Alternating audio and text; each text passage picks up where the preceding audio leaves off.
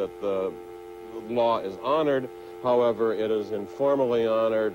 There are supposed to be sanctions. However, I think that in a lot of offices, you walk into offices and there is supposed to be adherence to the law.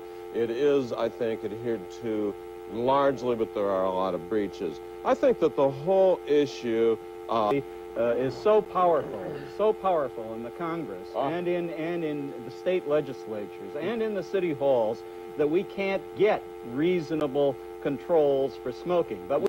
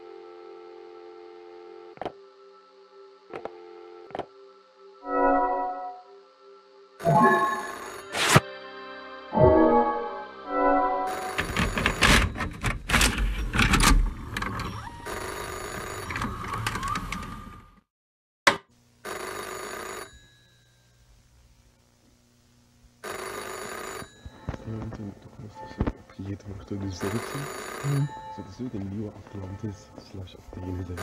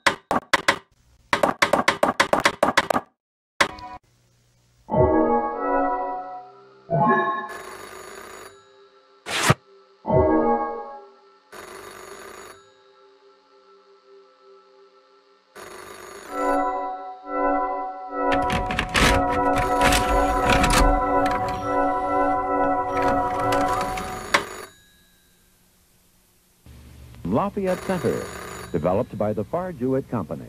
1 million square feet of commercial space on 20th Street between L&M, and Warner Mechanical Corporation, providing mechanical contracting and servicing capabilities in the Washington metropolitan area.